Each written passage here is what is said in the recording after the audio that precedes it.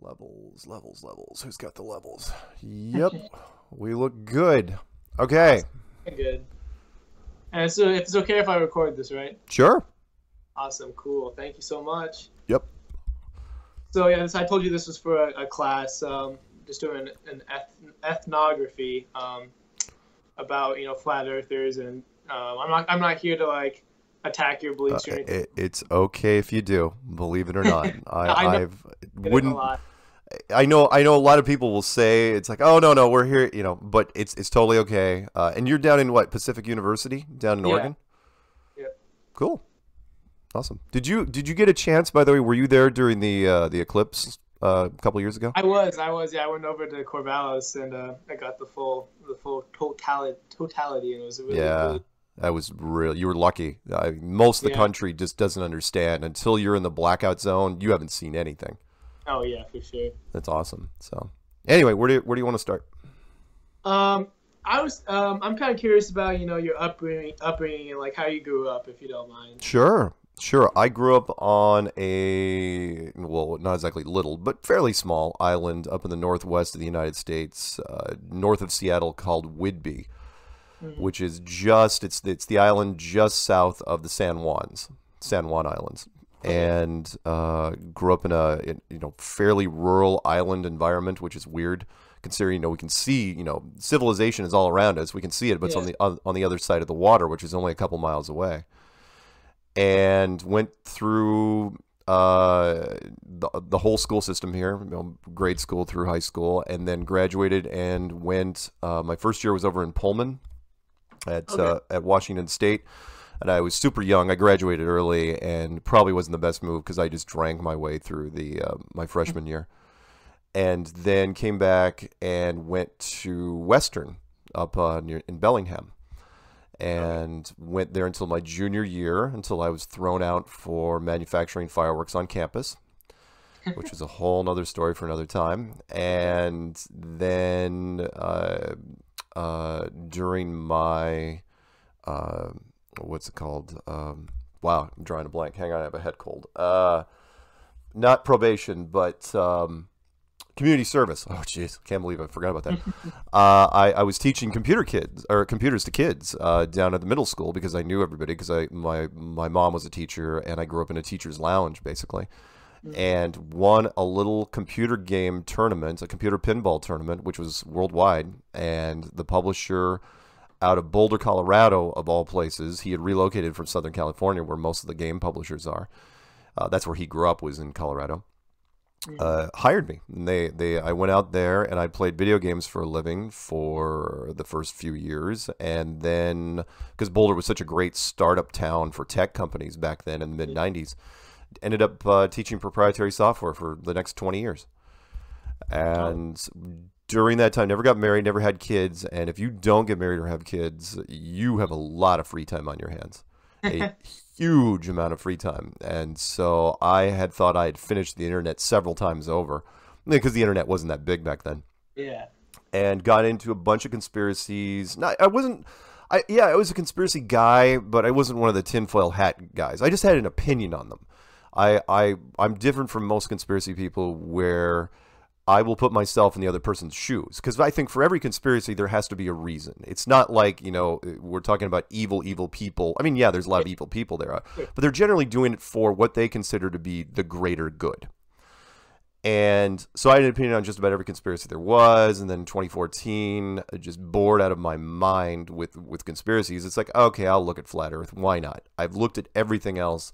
There's no reason for me to shy away from this thing.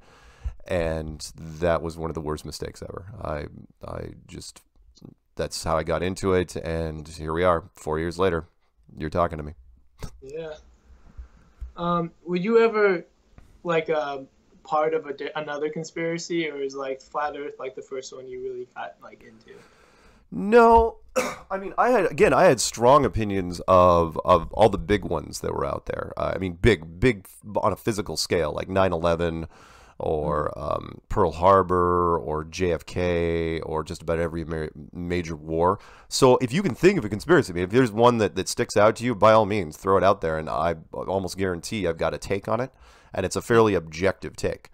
But Flat Earth was the first one that I committed fully to, which was okay.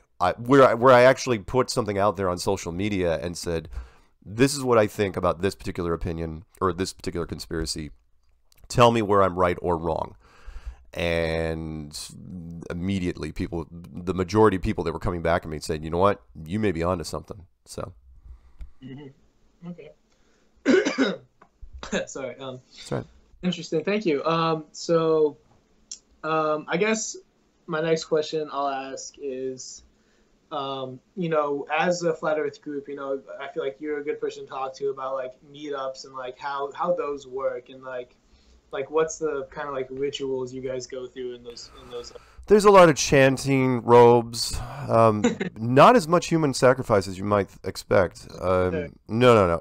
It started out really, really easy. The first person that ever did it was Patricia Steer, and she did it at a restaurant where she paid for the whole thing and catered it herself at this restaurant. I think it was a vegan restaurant down in Houston. And almost immediately, and there was quite a few people showed up. Where I mean, she only had a certain number of slots, and it filled up to where she couldn't take any more people. And then I decided to do one immediately afterwards up in Seattle. And then that just kind of caught on to where people realize it's like all you have to do is pick a restaurant or a bar or something relatively quiet if you can help it. I mean, sports bars aren't great because you have to yell anyway. Yeah. And just put the promotion out on social media, and if you build it, they will come, and people just start showing up at these things.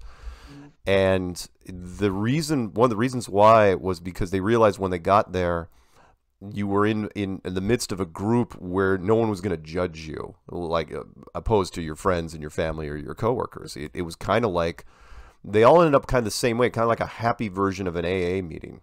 And I know you're too young to know what an AA meeting is, but you go there and it's like, "Hey, my name's Mark. Hey, Mark. I've been Flat Earther now for 3 years, and here's my story." And that's how people would be sharing their stories a lot. And then we turned that into conferences. Did our first big conference in Raleigh in 2017, and then did a Canadian conference and a UK conference and another US conference last year. And then this year, I think we're in 6 countries. Nice. This year, and so that's how the meetups and the conferences sort of blossomed from there. When was the first meetup with Patricia? Like, do you know like what year that was? That was 2016, the beginning of 2016. So 2015, we were just kind of feeling the whole thing out. We had no idea what we were doing in 2015, other than we were creating content, and nobody had met each other. And then the beginning of 2016 is when Patricia decided to do a meetup, and I'll say this, it caught on really, really fast. I mean, nobody does very few people do formal catering things like she did.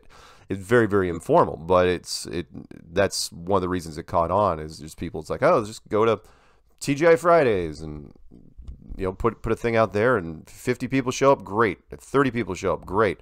If 100 people show up, not so great, because it can get a little, and then some of the meetups were more formal, like National Geographic had us do a special meetup for them down in Los Angeles where we had over 100 people show up, and that was kind of fun. So awesome. And like thinking about like artifacts kind of like for the Flat Earth group, you have like the Flat Earth model. Do you think there's any like other like I don't know if it's a weird word to say, but like artifacts that like belong to your group? That's just it. For a lot of the Flat Earth, it's fairly ethereal. I mean, the AE map, otherwise known as the azimuthal equidistant map, is probably the most popular because it's on the UN flag and it's used by the USGS, and people can kind of get their head around it pretty quickly. And it's casually embraced. There are other people that's like, again, I said, I think in the documentary, 70% believe in a dome, 30% don't believe in a dome, but they do believe. Everybody, at the end of the day, everyone believes that there's that the globe is not the model, which is why Flat Earth keeps. So it doesn't matter what exact Flat Earth model you follow.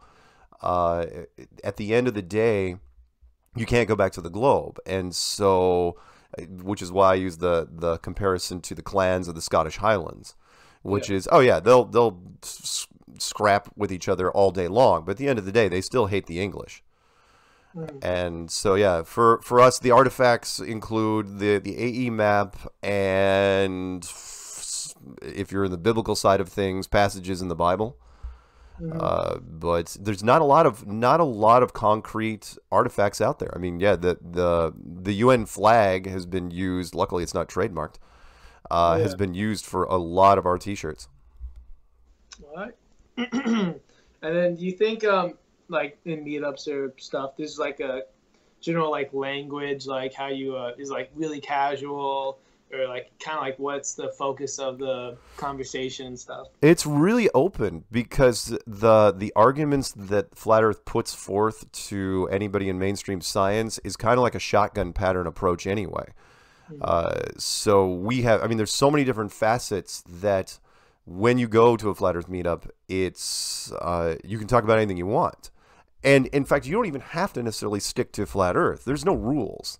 Mhm. You just kind of go. I mean, yeah, you can pick. You can start talking about experiments. You know, the balloon experiments, laser, long distance photography, or you can start attacking NASA. You know, making fun of everything they've ever done, or go after SpaceX, or go after personalities like Neil deGrasse Tyson, or Bill Nye, or Brian Cox, or not so much Michio Kaku. He kind of gets off the hook right now.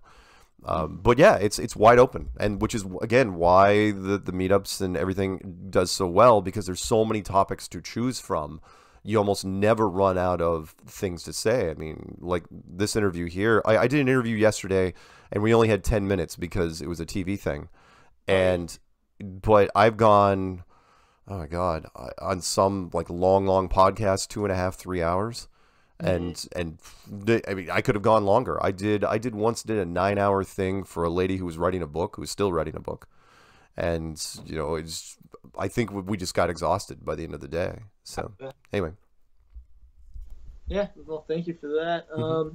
And then during your the documentary, towards the end, you started talking about, you've gotten the funding and you're gonna start, going out there and finding the ice wall. Um, I'm curious how that's going. If there's any major. The rumors of the ice wall expedition have been greatly exaggerated. Kind of this perfect storm of social media. It Oh yeah. started out with a cruise. So the conference this year, so the first year was in Raleigh, the second year was in Denver, the third year, which is this year, is in Dallas, and next year it was going to be a cruise Hmm. out of Miami, right? And some people started making fun of that particular cruise. And it was just a leisure cruise, right? It's out of Miami. Yeah. And people say, well, they should start doing an expedition, right? They should head for the ice wall. Some British journalists decided to run with it, and other people picked up on that. And then there was a television producer out of England who also said he was toying with the idea. And then in the Logan Paul thing, which just came out, he and his girl, even though it was complete fiction, Yeah. there was nothing serious about it. He and his fake girlfriend mentioned, it's like, oh, we should run away to Antarctica. Between the three things, all of a sudden the media says, oh, well, it's absolutely happening. Not only is there an expedition to Antarctica, but there's going to be a whole bunch of flat earthers on it, and Logan Paul's going. And it's, where did you get all this stuff? And so, yeah, we've had to like do some repair work on this, where we've had to tell people, it's like, look, there is no expedition planned. As far as big money projects going, most of it has to do with laser experiments, high altitude balloon, uh, long distance photography, that sort of thing. That's usually where the money is going. The reason why an Antarctic expedition would be so problematic is because of the Antarctic Treaty, which is the closest thing to bulletproof you've ever seen in a treaty. It's the only treaty that's never been broken. Hmm. So no, there's not going to work. Now, Okay. in fact, you'd be probably more likely to do your own rocket mission, a physical rocket mission into orbit, or working with SpaceX or working with NASA, than you would be to get an Antarctic expedition going. Okay. Thank you. Mhm. And then so I'm just, yeah, I want to maybe get some more information on like how you perceive like the government and like NASA and like just in a general like, I don't know, just go with that. Okay. What do you want first, the government or NASA? Just my opinions on governments in general, the United States government. Let's go governments in general first. Okay. Governments in general are, for lack of a better term, a necessary evil. And that is, look, there has to be an infrastructure. There has to be there's got to be some sort of governing body for anything. It's just natural. Otherwise, you run into chaos. It's sort of like law enforcement. People don't understand that, they say like law enforcement is a necessary evil. And I go, no. Law enforcement is actually just necessary. We've seen what happens to civilizations before law enforcement, or if law enforcement is removed. To use a line from the Heath Ledger Batman movie, which is people are only as good as the system allows them to be. Mm-hmm. And so, no, I have a different opinion on governments than most people do in the conspiracy world. Most people are like, oh no, it should be a completely transparent system and governments should do everything for the people. And it's like, yeah, but they're made up of men. And men are greedy, and men do things for power and for money. And things get corrupted over time. But do they try to do things for the greater good? Yes, but also if it helps benefit them. If you can do both at the same time. So there are going to be secret programs. And look, we live in a world, I don't want to pick on government too much because we live in a world of lies. It's just a question of what you're willing to I hate using the word accept, but it's true. What lies you're willing to look at and what lies you're not willing to look at. Everyone's got this line drawn in the sand, and that is everything on this side is the truth, and everything on the other side maybe is lies. But within that truth, there's also lies, but you don't want to look at them. It's like you just kind of gloss over it. And by that I mean think about every aspect of our lives: business, politics, sports, entertainment, even journalism and science. Like there's not just lies. There's massive conspiracies within all these things. We all know it. You can pick any one of them. And so when it comes to government, it's too easy. The problem with government is that the men who run in government lie for a living. Not all of them, of course, but most of them do. And by that, I'm sure there's politicians saying, wow, that's outrageous. How I've never done a dishonest thing in my life. It's like, yeah, but as a politician, I'll just pick on politicians for a sec. Yeah. You overpromise and you underdeliver all the time. That's what a politician does. And sometimes you never deliver. And then there's sometimes you never had any intention of delivering. Yeah. And if there's any more definition of a lie where you're making a promise you're absolutely not going to keep, I don't know what that is. Mm-hmm. And so, yes, so when it comes to government, that's the biggest problem, is that the men that make up the government were corrupt since freaking day one. Mm-hmm. Not all of them, but a lot of them. And that's a problem. And so, I mean, come on. Lawyers, used car salesmen, and politicians. Tell me the difference between the three. It's usually just salary. They all lie. When it comes to NASA, they're a branch of the United States military. They are Department of Defense all the way. The only difference there is that they don't carry guns, they wear white, and they smile for the cameras. Does that make them any less beholden to the military code? No. No, of course not. We all know that there are military secrets that can be kept. We kept the atomic weapons program a secret. Categorically, we don't have any spies. Even though we have this massive military intelligence budget, we don't have any spies. And you say, oh, well, of course we do. I go, really? Who are they? Who were they? Name me a spy at any given time. We don't have spy planes until they're shot down. We don't have secret programs until they're discovered. Area 51 categorically still does not exist. Even though there's been plenty of television shows going up in the mountains with long-distance cameras, and they can see the whole thing with the airport. It's a massive complex, but we don't get to go in because it's a secret military program. Segue that into NASA. NASA was built on, they are uniquely military. They were built on military technology, missile technology. They were founded by the still burning embers of the Nazi war machine. The only reason NASA even exists is because all the rocket scientists that we grabbed from Nazi Germany, and the Soviet Union got the other half, which is the other group that had a space program going. So yes, NASA was built on lies. and built on corruption, but they were done. But to be fair, they did it for a very specific reason, which was the only reason NASA was made or created was to keep this thing a secret. And by that, I mean the world that we live in. Once it was discovered in 1960 that we didn't actually live on a ball, we lived in a building with walls and a floor and a ceiling, they had to spend a lot of money and time to keep it a secret. Sorry, that's my big ramble. Yeah, remember, I do this for a living now. No, yeah. You're very good at it, though, I will admit. Yeah, thank you. No problem. And then, as far as professions go for flat earthers, what is the most common or highest, salary wise or take your pick. I mean, most of the people in flat Earth just do normal jobs. But that being said, the higher salary you have, the lower chance you're going to be talking to anybody about flat Earth, because you have too much to lose. A perfect example would be a structural engineer that we had who was going to co-sponsor the first conference in Raleigh, which was in the documentary. And what I did not realize was when you become a professional in something where you have to get a certificate for, where you take a test and the whole 9 yards, they don't just give you a certificate and you're on your way. You are beholden to the code of that particular profession. So if you're an accountant, you have to take an exam. An engineer, you have to take an exam. A lawyer, you have to take an exam, right? And once you become these things, you are not supposed to ever paint that profession in a bad light. And so all of a sudden, and we had trolls that did this, where they actually contacted the engineering ethics board. I didn't even know there was such a thing. And said, oh yeah, one of your guys is co-sponsoring the first Flat Earth conference. And they contacted him immediately and said, yeah, you are now under investigation. He had to get a lawyer, and the lawyer said, distance yourself as quickly as you can.